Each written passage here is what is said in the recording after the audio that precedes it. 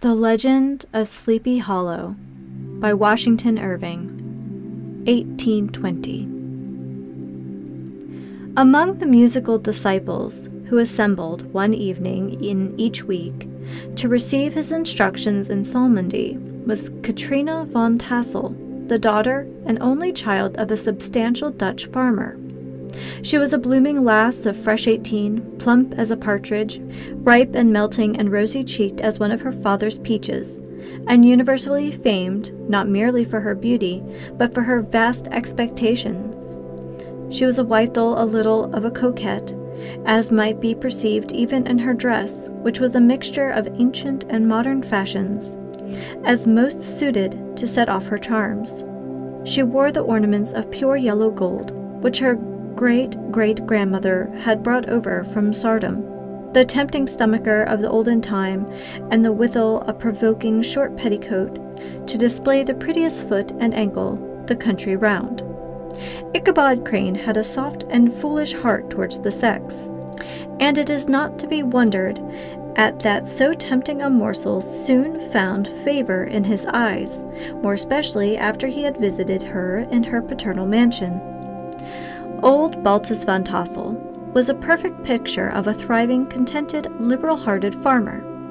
He seldom, it is true, sent either his eyes or his thoughts beyond the boundaries of his own farm, but within those everything was snug, happy, and well-conditioned.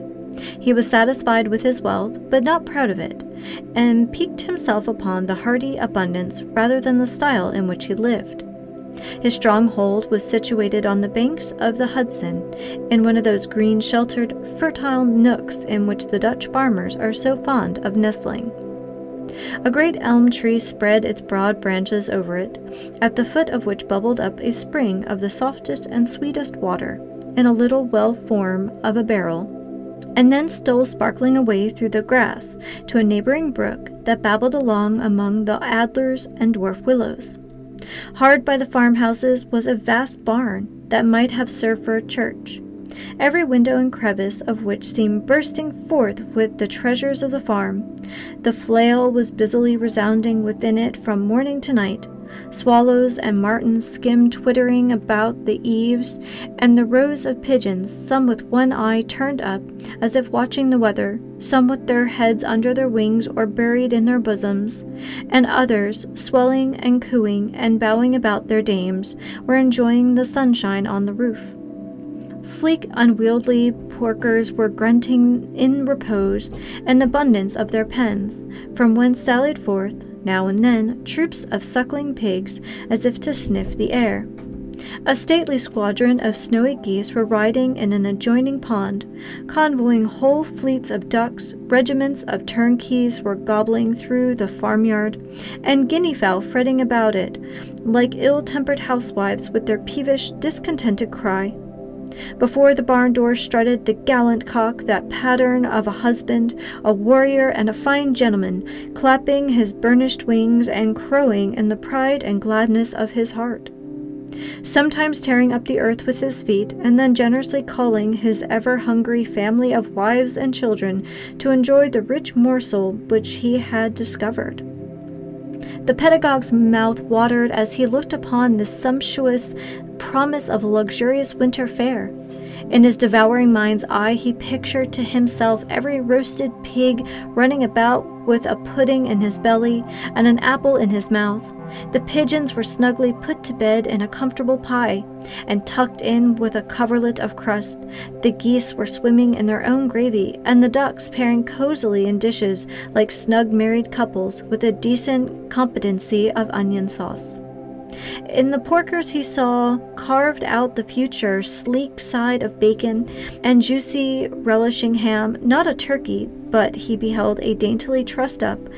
with its gizzard under its wing, and peradventure a necklace of savory sausages, and even bright Chanticleer himself lay sprawling on his back in a side dish with uplifted claws, as if craving that quarter which his chivalrous spirit disdained to ask while living. As the enraptured Ichabod fancied all this, and as he rolled his great green eyes over the fat meadow lands, the rich fields of wheat, of rye, of buckwheat, and Indian corn,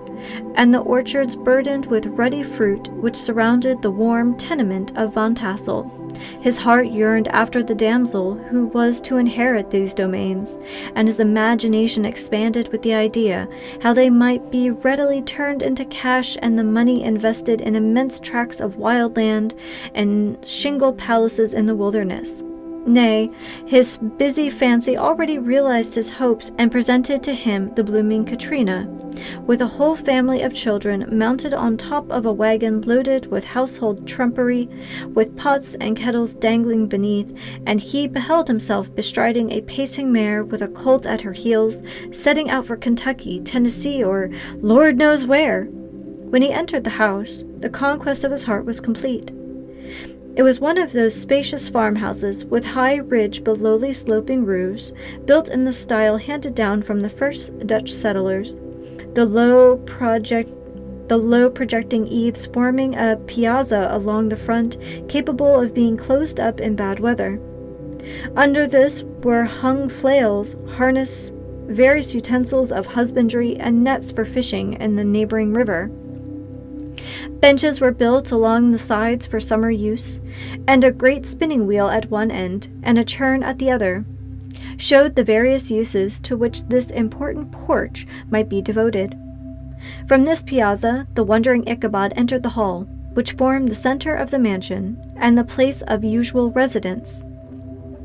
Here rose a resplendent pewter, ranged on a long dresser, dazzled his eyes. In one corner stood a huge bag of wool, ready to be spun, and another, a quantity of linsey woolsey just from the loom, ears of Indian corn and strings of dried apples and peaches, hung in gay festoons along the walls, mingled with the gaud of red peppers.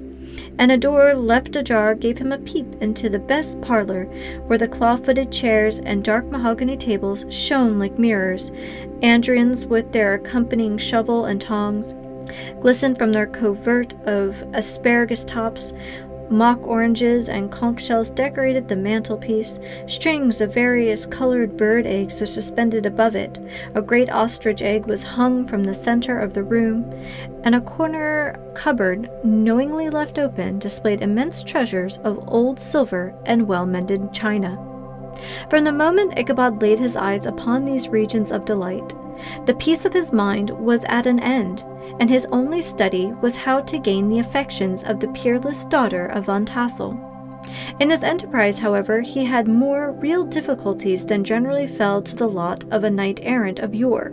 who seldom had anything but giants, enchanters, fiery dragons, and much like easily conquered adversaries, to contend with, and had to make his way merely through the gates of iron and brass and walls of adamant to the castle keep, where the lady of his heart was confined. All which he achieved as easily as a man would carve his way to the center of a Christmas pie, and then the lady gave him her hand as a matter of course. Ichabod, on the contrary, had to win his way to the heart of a country coquette, beset with a labyrinth of whims and caprices, which were forever presenting new difficulties and impediments. And he had to encounter a host of fearful adversaries of real flesh and blood, the numerous rustic admirers who beset every portal to her heart, keeping a watchful and angry eye upon each other,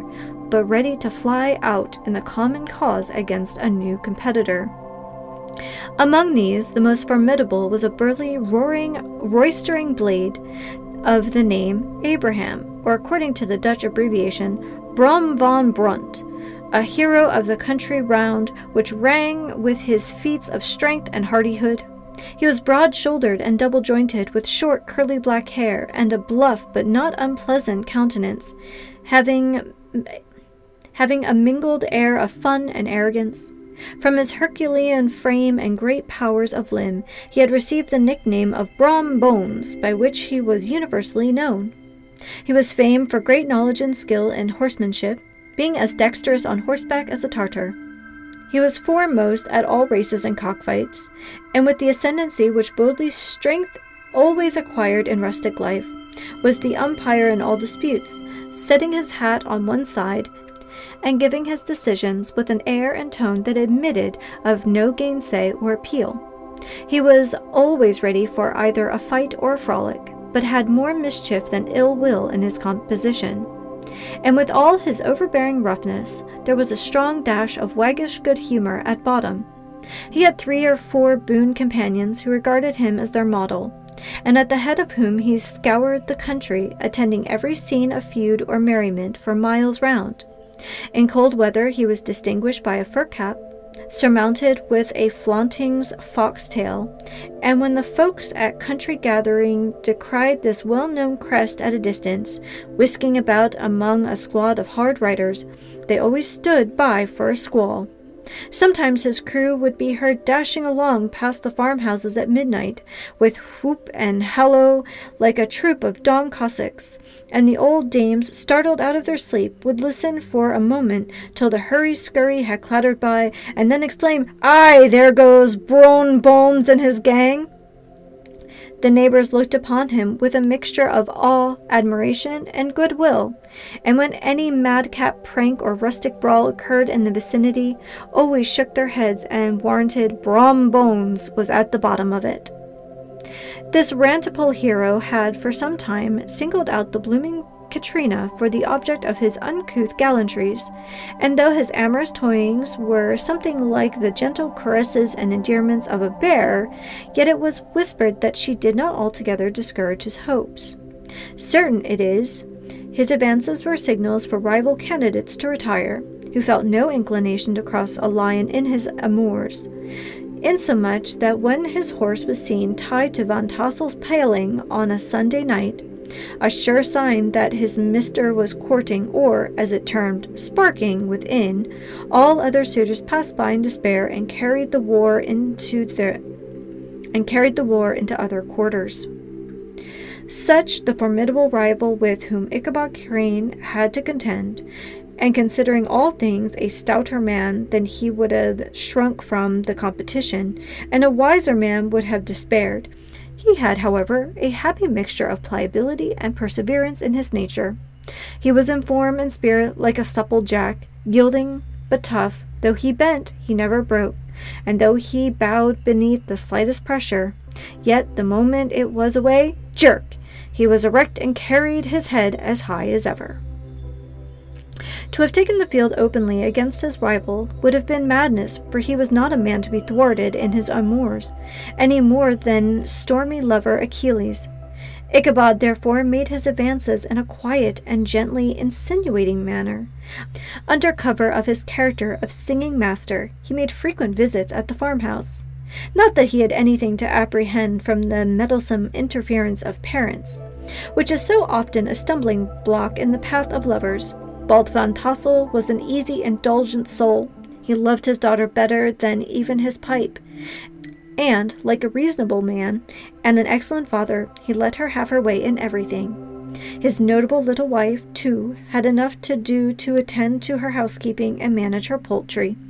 for, as she sagely observed, ducks and geese are foolish things and must be looked after, but girls can take care of themselves.